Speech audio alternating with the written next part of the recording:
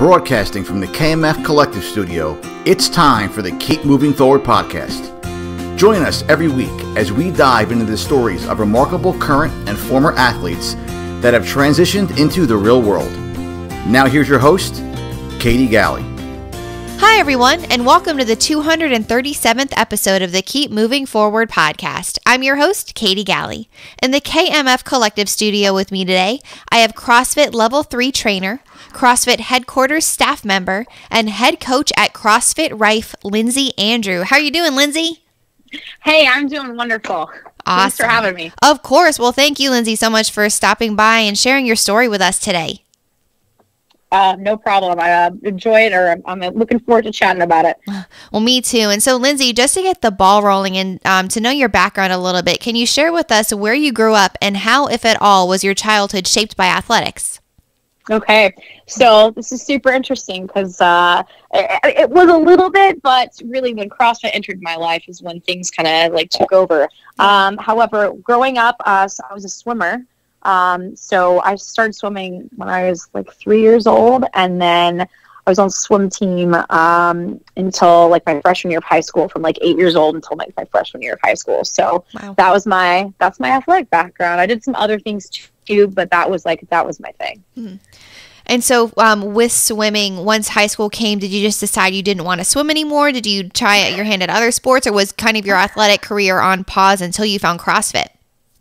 Yeah, it was kind of on pause when I found CrossFit because I had some, I went through a little juvenile delinquent phase there for a little bit, and I wanted to do other things. So yeah, but it was on pause until CrossFit. Absolutely. Wow. And so, Lindsay, how then did you set up on that trajectory? So from high school and then going in, into college years and then beyond, how did you find yourself into this world? Because I mean, being a swimmer and then not really having athletics be that huge part of your life, but then getting thrust so heavily into this world of CrossFit. How did you do that? Yeah, so this is hilarious to me. So obviously I've competed at regionals, but to me it's funny to me because if you would have told me 15 years ago that I would be teaching fitness and public speaking for a living, I would have laughed in your face, because I was after swimming, which I absolutely loved, I just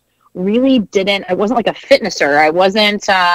I did outside things, and I sporadically like rock climbed and did some other stuff like that, but nothing super consistent until CrossFit. So CrossFit came about when I was living in Las Vegas, and I had a very different lifestyle. I was bartending on the Strip, and one of my coworkers, like at that time, it was like really only like fire breathers did CrossFit, and it was just like crazy thing that they were doing. And anyway, they had like 800 abs, and I thought that, yeah, I was like, you want me to do what? What is this? This isn't a fad.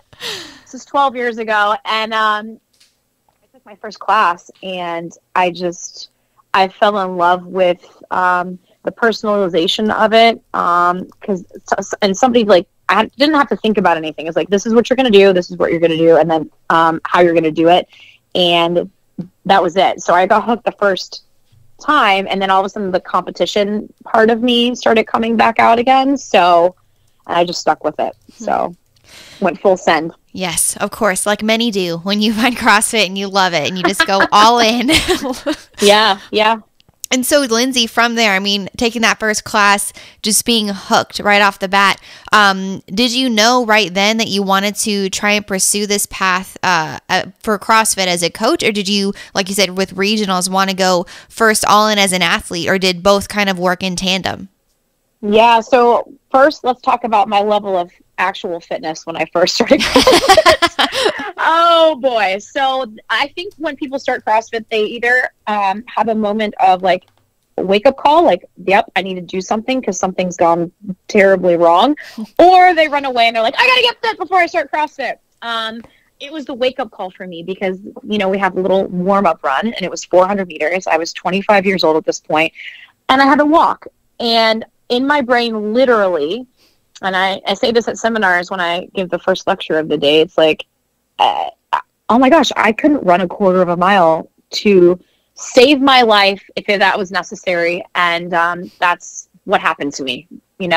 what is going on? I wasn't like super overweight. I definitely had some excess things going on, but just no capacity anymore. And during this time, I remember, just side note, I remember like going to the gym and like going to a pool and like just swimming for a little bit, like doing a few laps and being absolutely like devastated pre-CrossFit. So anyway, in the very beginning, it was really about me, honestly, and what it did for, my body, obviously physically, but then over time, you start to pick out people that you have like mindset, or capacities in the gym, and you're like, oh, I think I could do a little bit more than that.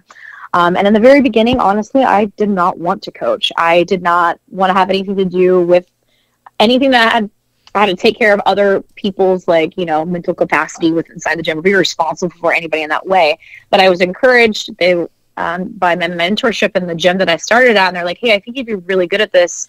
I didn't believe them. And then finally I ended up started coaching, and I 1000% dove headfirst into that, and because I found that other people's successes were far more rewarding than my own. And I loved what this sport did for me, not only physically but mentally. Pulled me out of some bad places that I was in at that time, and I wanted to share that experience with other people. And then fast forward to now, like, it infiltrates every aspect of my life. I don't know what I would do. It literally has changed. I don't know where I would be if CrossFit hadn't entered my life at that time, to be honest. Wow. So, yeah, it's been very profound for my life. I'm getting emotional. What's happening? Yeah. And that's fine. I mean, it's crazy too. I mean, something just enters your life and it impacts you in such a huge way. And of course, at the time, you can't possibly comprehend how much of an impact it's going to have. But then you can reflect back at different periods in your life and realize, wow, this changed the trajectory of where I was going. This changed my life for the better. 1,000%. Yeah. 1,000%. Yeah. Yeah. And so, Lindsay, then from that time where you were unable to complete the warm-up run and just really struggling, but then making that mental shift of still loving CrossFit, wanting to go all in, full send, how did then you make that shift of initially, I want to be, or when did it happen that you wanted to become a CrossFit athlete? You wanted to really go in and see how much you could do athletically prior to becoming a coach, prior to that entering the story? Yeah, so this changed for me in 2000. So it started in 2008. In 2009 is when I think witnessed my first competition. And it was the sectional. This is pre the open. It was a sectional in Flagstaff, Arizona.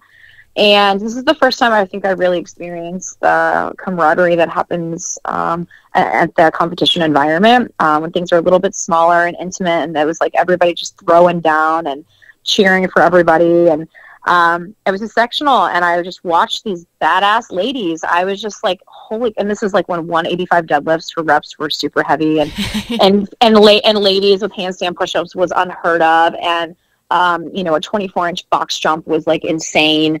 And I just watched this go down, and I just wanted to be a part of it. I was like, wow, I want to push myself. So I went there for that. Then I also attended the games at the ranch. That was the last year at the ranch before they moved to Carson in 2009. So in Aromas, California. And I watched, even more fit individuals. And obviously, like, it's all relative. So every, year it's like, oh my gosh, can people do any more? It's amazing, the human capacity. But at that time, like, what they were doing was completely insane. I'll never forget watching the hill run and seeing Lindsay Smith and like looking at everybody's abs and just like people really laying it down and like giving it their all and just like suffering together and still high-fiving and chest bumping, whatever. And I just really wanted to be a part of that. So just inside the gym, just slowly started ramping that up. I had other people that were in the gym that wanted to be competitive too, or already were competitive. So that kind of fostered that environment as well for me. And so ended up competing on our regional team for the first time in 2010. That didn't go so well for me. So after that, like, I didn't want to be like the weak link on the team, and it was just fuel for the fire for the years after that. So that's really how it started, just witnessing competition and like seeing how cool it was and then just wanting to push myself. Yeah. Absolutely. I mean, having that drive and, like you said, that competitive nature coming out of you again, something that probably, I mean, in an athletic context wasn't alive in you since before you were a freshman and then in high school and then bringing it back. Yeah. So getting really invigorated by that. And so then from there, Lindsay, not wanting to be deciding, I'm not going to be the weak link on this team. I'm going to see what I can do. How did then that set you up for following years? Did you continue to compete in regionals? Was your goal ultimately the games? What was going on in your head at that time? Yeah, so after 2010, we went back to regionals 5 more times, so 6 years in a row. Wow. Yeah, and looking back, like, hell yeah, like I literally got the T-shirt for that. Cool. So, so moving forward, like I was typically like the smaller athlete on the team, and there was always somebody vying for that like third spot. And so for me, it pushed me to want to put in the work in the gym. And I think there's 2 types of people when it comes to like training and competition. There's people that like, you know, they're all right in training, but then when it's 3, 2, 1, like it's really go time, like competition, they can set their mind, they have the right mindset, and they can really push. So for me, that was my mentality. And there's some people that do really well in training and then just fall apart when it's competition time. So I feel like I'm, you know, the first one that I talked about. So I try to push in the gym. I try to keep up with the people there, and I just try to elevate myself each year. And I think because of the people that I was around, I was able to do that because people were better than me. And, you know, obviously that training environment is incredibly crucial for success. I mean, that's why, you know, if you look at Rich Froning and everything that they have going on there, all the athletes go train together because it's beneficial to be around people that will push you in that way. And so it just elevated every single year. I did qualify as an individual in 2012. I still chose team that year. And I'm glad I did because it was by far my favorite year because just we were like, on point as a team. So wow. We wanted to go to the games, but obviously like every year it gets exponentially different. And then when they turned it into the super region, you know, then it's like really huge. Yeah. And then the last year I competed on the team, it was basically a rookie team besides me. So I had basically the same, at least the ladies were all the same on the teams previous. So I had the same girls for 5 years running, which, you know, I don't need to know what she's doing. I already know with my eyes closed how she's performing and where I need to pick up for her, which is something that really solid teams have. Like, you know what moves your teammates are going to make. But I didn't have that in 2015. And so that was like a super big learning curve, like for myself. And after that, I wanted to go individual, but then I had some life changes and I didn't end up, doing that. So I think that's one regret that I have. So really? Yeah. And I mean, it's, again, like reflecting back on the journey. So then when you do look back then at 2015, when you decided you wanted to go individual, did you ever look back then at 2012, when you had already qualified as an individual, but chose to go team? Did you ever wish, even though you said that year was such a great year for your team, do you ever wish you had actually tried to go individual that year? So that's an interesting question because I've been asked that before, and the answer is no, because I would have been destroyed. That was the year that they introduced like the single arm, like it was, I think for dudes, it was like 100-pound single arm, like dumbbell snatch, which was not ever a thing. So 70 for girls. And I have the smallest hands in the world. And so like, I couldn't even like hook grip this 70-pound dumbbell that we had to use. So I would have been out. So no, the answer is not only that, but like I said, reflecting back on that year as a team, by far my favorite year. So, man, no, I don't. I do regret not sticking with it for 2016 individual. And I know that like, who knows what would have happened if I would have done individual for a year. I don't know. Maybe I would have been inspired to, you know, I proved something to myself to then maybe try for the games. But man, those people are so dang fit. Woo! Woo, girl. I mean, regional individuals are incredibly impressive as well. So it's not, yeah. Anyway. Yeah. Yeah. You're right. And I mean, it's easy to think like, okay, well, what if I did this? And reflecting back within too, looking on where it brought you today in your coaching career and what you're doing as, beyond the world as an athlete. And so at that time, Lindsay, then when you were making that decision back in 2015, and you said too that initially when coaching was presented to you, it was something you didn't want to entertain, didn't want to get into that space. Well, then how then did you kind of navigate that transition? How did you ultimately flip from being an athlete into that coaching role? Yeah, so I started coaching pretty much actually a little bit before I wanted to start thinking about competing, I think, or right around the same time. It happened at the same time, essentially. And that grew along with my competition drive at the same time, because I got hired on HQ staff. It's about 7.5 years ago now. We're going to go on 8 years soon. And so I've been on seminar staff and then coaching for longer than that inside an affiliate environment. And I think for me, like, the competition side enhanced my coaching side, because you can demonstrate the things for the class, and the better mover you are, the better you can represent that to your athletes. So it wasn't like I stopped competing and then I was more focused on my coaching. That's not exactly what happened. What did happen was that seminar staff for me picked up when I didn't have a season anymore. So once that transition was made after 2015, previous to that, let me backtrack. During the open and regionals, I didn't really work that often on the weekends for seminar. I coached inside an affiliate, absolutely, but I needed to be home, because otherwise traveling and all that stuff, it really messes with your routine. And also, if you're a team athlete, you need to train weird with your team. So, it's important. So I stayed home more frequently. But then when that ended, that is when weekend travel, like I would work 50 weekends a year. Wow. Which is a lot. It was super awesome. Right. It also does a number on your fitness. Right. Let's be honest. And I think if you ask any seminar staff person that travels a lot, they will tell you the same thing. Yeah. So just get ready, because your food gets weird, and you're not home. You don't have the routine again. So I think that was the biggest transition as far as between coaching and training was concerned. Yeah. And that makes sense. Mentally, that's different. We can go there next if you want. Yes, I would love to. And then before we go there, how did you initially get involved with seminar staff? How was that? I mean, of course, working in tandem with being an athlete and a coach at an affiliate, but then seminar staff is, of course, something entirely different. So how did you find yourself initially on that journey? Yeah, so I was very fortunate with the gym that I grew up in, and then obviously owning affiliates in Las Vegas.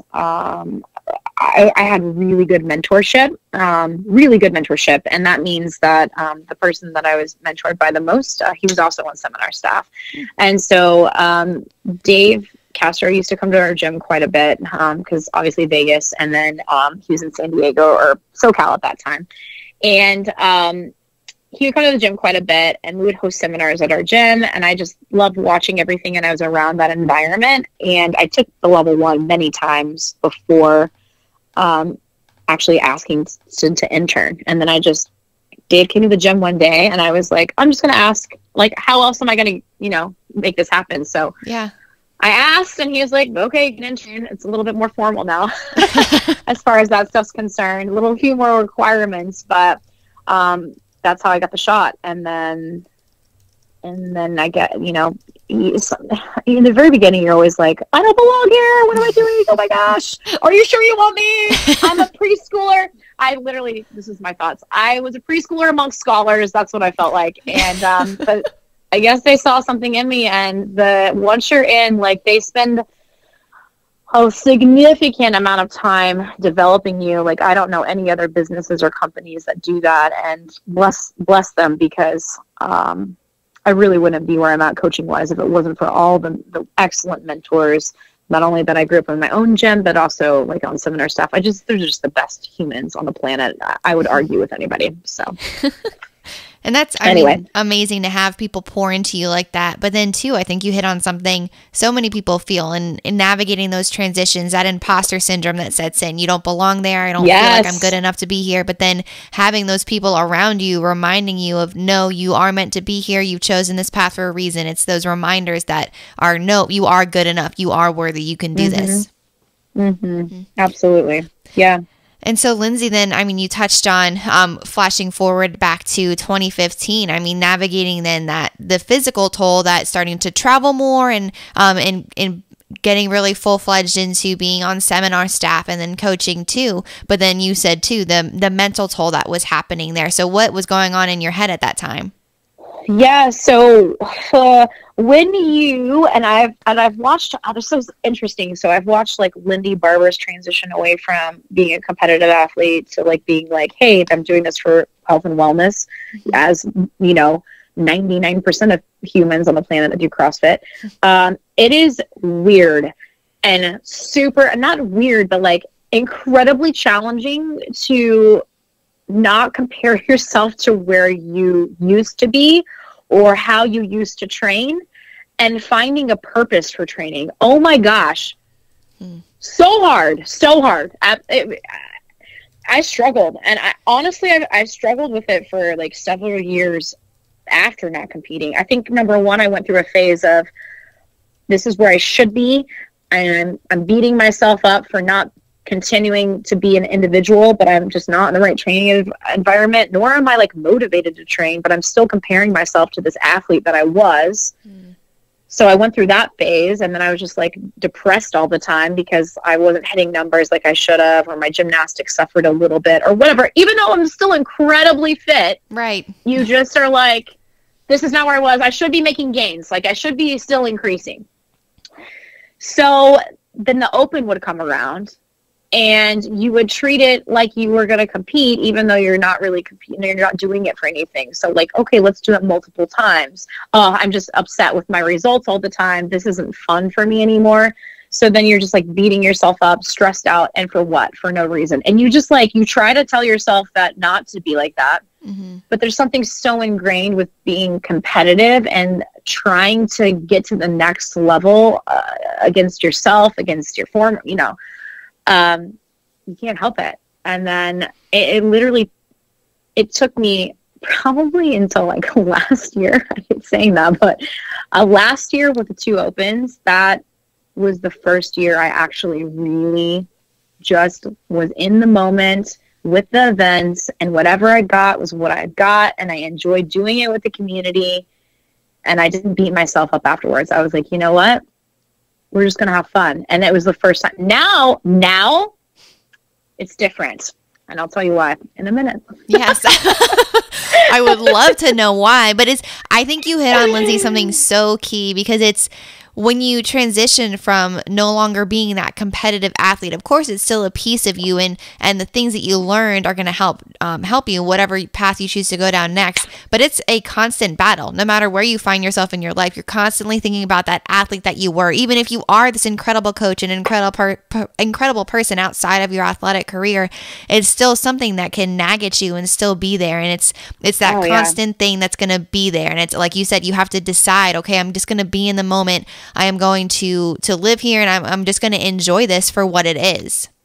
It's so hard to do that, and you just end up beating yourself up. You feel kind of like you feel a little bit like a shell. You're like, what is my purpose? What am I doing? You know, and then trying to find something to train for. You're like, what am I doing? Like, why am I, okay, I get it. I'm for health and wellness, but I've had such lofty goals, and I need to hit this number and do this thing. It's like, what am I doing now? And then it's really hard to keep motivation, you know, and I went through struggles and lulls in training and didn't want to train, and, you know, it was rough. Yeah. I mean, I can imagine navigating that and being this elite competitor and then having to make that shift. And so do you remember, was there something specifically that happened last year that really helped you navigate that and decide, okay, I'm just going to be in the moment, I'm going to have fun in the open? Or do you think it was just the passage of time that allowed you to arrive at that place? Probably a little bit of both, honestly. Like, with everybody, there's always things that are going on in your life. And there's a few things that happened at the beginning of 2019 that were beyond my control. And honestly, I think 2019 kind of prepared me for 2020, to be honest, that to let some things go that are outside of your control. Like, don't stress out about it if you can't do anything about it. And I think for me, it's like, well, this is the energy that you've put into training, or not so much energy to putting into training. So don't be surprised with the result, and that's okay. Know where you're at and just have fun. I think having fun again was really like the focus. And I think and again, combination of time happening, just kind of relaxing of where I'm at. Like, I'm still in the top 10%. Like, stop it. Like, right. It's okay. It's going to be okay. So, I think those things kind of helped navigate that. So, and around being around good people, but positive attitudes in that realm. So, yeah. Absolutely. I mean, again, it's having those right people in your corner and surrounding yourself with them they can remind you when you forget. And then too, you said, I mean, you're still in the top 10%, and it's having kind of that gut check of, okay, no, you're still amazing. You're so great. You're so worthy. You're still enough. You might not be competing anymore, but you are now shifting your focus into something bigger, something different, and just this new path with coaching and being on seminar staff and growing through the realm of CrossFit, just in a different capacity than you had initially intended. Right. Absolutely. So Lindsay, then you said 2019 prepared you for what 2020 is. I mean, just kind of the craziness. So last year, when you had that realization with the opens and just everything going on, how would you say that it prepared you for this year, and then ultimately leading you to where you're at today as the head coach at CrossFit Rife? Yeah. So again, it just helped me kind of let go of some things that are outside of my control, which has been this entire year, like, right. oh, weird, zombies are a thing. Yep. Okay, cool. We'll just roll with that, because it's cool. That's where we're at right now. Right. Motor hornets, no big deal. Can't control that either. All right. That's what we're doing. So, that helped for sure this year. I had some other things happen that were unexpected, and it just ended up working out. Like Jason, a few years ago, the owner of CrossFit Rife, he just jokingly was like, "You should come work for me." And I was like, ha, no. And like, I like where I'm at. I'm doing my thing, living in the mountains. And then it's funny how you don't realize how unfulfilled you are until you're fulfilled again. And that's really what's happened here. COVID hit. He threw it out there again. Some other things happened. And I was like, well, maybe I'll look into this. And I came to visit. And honestly, like, this gym environment at Rife is exactly felt like what I had at Max Effort at my gyms in Vegas. And that environment, I haven't felt like that since I left. And so I knew right away, like, after taking a few classes and just being around the community here and being involved in a place that, takes coaching seriously, and, takes care of its humans here, that was, it was easy to say yes to be here. And so, consequently, I am in a really good place and really freaking happy and an amazing training environment. So, your girl's getting competitive again. So, there you go. You can't help it. Not saying I'm going to do anything with it, but I do be looking at scores on the board, and I'm like, all right, who am I going to chase today? And it's, I'm motivated. It's a joy to be in the gym again. Like, I had lost that for a while. And so I'm not going to say that, like, I'm not, when the open comes up this, February, the beginning of the year, that I'm definitely going to be in a different mindset again this year. But I think it's a healthy one, not like one where I'm going to compare myself, but like, I'm going to compare myself to not the former athlete that I was when I was still competing, but like last year, hey, I'm crushing this, and then I'm going to continue that path. So it's been, I can't really describe the amount of happiness and gratitude that I have for this move. So, yeah. I love that. And you're right. It's amazing. And that's not bad to be back in that competitive mindset, because like you said, it's a renewed place. It's not that same place of comparison and kind of taking your joy away because you're constantly comparing yourself to your old self. It's realizing, no, I've arrived at a new place in my life and I'm competitive again. I want to be this great athlete because I am now in a place where I can be fostered and become and still live into being this great coach that I want to be. And then two, I mean, like you said, working on seminar staff and everything that you're doing, it's all aligning. And I love what you said. It's when you realize how unfulfilled you are when you become fulfilled again. And that's just, I mean, that's so poignant because I guess you might not even realize that you're unfulfilled. I mean, in the moment. Exactly. No, really, exactly. And I think too, on the training side for like, you know, being competitive or whatever, like I'm enjoying training. Like I literally I went through a phase where I didn't want to do any of it. I was like, I'm all set. It was super minimal. And now I'm like, yes, let's do this, you know? So it's a different, yeah. Man, I love that. And so, Lindsay, when did you officially make the change, the shift from your move into CrossFit Rife as the head coach? Yeah, so I moved to Virginia Beach August 17th, I think that was. So I've been here for like 6 weeks. Yeah, 6 weeks. So it's still new, still fresh. Yeah, it's great. And it's amazing though that you, in only 6 weeks, you realized all of this. I mean, having this life shift and knowing I was unfulfilled, I'm now fulfilled again and getting to pursue this new journey. And that's how you know, I mean, I think that's how you know it's right, you know? Girl, the first week I was like, oh, I'm where I need to be. Yeah. This is home. Yeah, that's what we're doing. Oh, I love that. Man, I love that. Because it's just, all about it.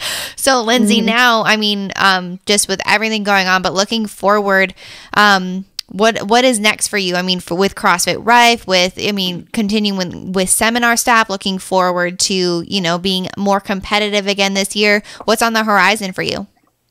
Yeah, so honestly, like obviously I've been here for 6 weeks, so I'm still settling into my role here.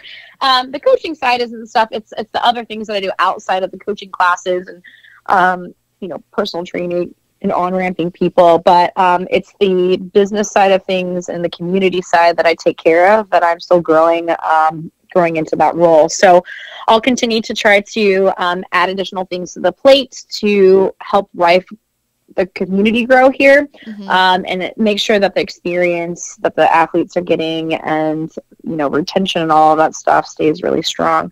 So contributing to the team environment here between the staff at Rife. And then also as far as seminar staff, like hopefully continuing to do that. You know, COVID's been weird with travel. So obviously, like, I want to keep doing those things. I know that we're starting to offer, I don't know if it's going to be limited or if we're going to keep doing it, but it's going to be the online. We're going to do online level 1.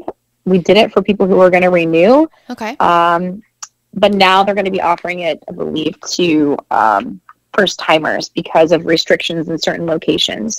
So hopefully doing some more of that. However, I need to find some balance. So I think that's like moving forward as far as like working midweek and then also having my job on a weekend where I'm in an affiliate now. So I want to socialize here too. So I need to find some balance there. Right. Athletically, I'm just going to keep showing up. That's what I wasn't doing and when I was unmotivated. And so I'm just going to keep showing up and, you know, progressively moving back towards RX loading and RX gymnastics and all of that stuff, which is already happening. It's so crazy to me when you scale appropriately, how quickly fitness comes back and how quickly your body remembers what to do. So within 6 weeks, I'm already hitting workouts as prescribed again. The goal for next year, I'm hiking Mount Kilimanjaro. Wow. With one of my former teammates that I used to compete with, no better person because she never used to complain about anything with training ever. So I was like, great, I know that when I want to complain, you're not going to, so then I won't. So, and that's been something that's motivating for me for training as well this year. Like I can't go hike a mountain and not have fitness. So, yeah, that's been kind of like that's been a goal. But yeah, grow more in my role here at Rife, take out some more responsibilities with that. And then Kilimanjaro next year, dude. And then just continue to like have fun, you know? Yes. Yeah, I'll be here for the foreseeable future. So I love that. You found a home and just finding that balance. And of course, too, because you have to take care of Moose, your new dog. Yes. Oh, he's so great. Oh my goodness. Yeah, puppy phase right now. Oh, sleep is a struggle. And I bet. Yeah, but it's fun. He's great. Yeah. Great Danes are wonderful. He's precious. His paws are so big. He's so dopey. He's huge. He's going to be so big, but I'm excited. Yeah, so, that's great. I love that. Well, Lindsay, looking back and having accomplished everything you did and navigating all these transitions and having it lead you and being willing to step through those doors of opportunity and creating some for yourself and looking forward, having these aspirations and knowing, of course, you're going to achieve so much more. But I just have one final question that I ask all of my interviewees. What do you want to be remembered for? Kind of backtracking to like a goal moving forward. This is going to sound interesting because it's not like a professional, like I feel like I'm good, professionally. I'll still grow in my position with Rife, of course. And I can go further with HQ too, if I ever get put in a flow master position. But honestly, this year has taught me that relationships are super incredibly important to me, and that I've sacrificed a lot to work more. And and it sounds interesting because I've now taken on this like responsibility midweek as well as the weekends, but I want to slow down in other places so that I can foster relationships. And so I think that could lead me into like, what do I want to be remembered for? Like I don't want to be remembered for what I did physically, or like, oh, she was a cool athlete. No, that's not what I want to be remembered for. That's not the mark that I want to leave. The mark I want to leave is like, she helped me in my journey, or she helped me realize something about myself because she cared. I think that's the mark I want to leave. I want to be remembered for like caring for humans in a profound way. Thank you all for tuning in. I hope you enjoyed today's episode. To learn more about our guest, check out the show notes at keepmovingforward.us.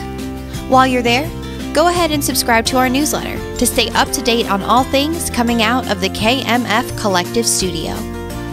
Always remember, you can beat the odds and go the distance if only you keep moving forward.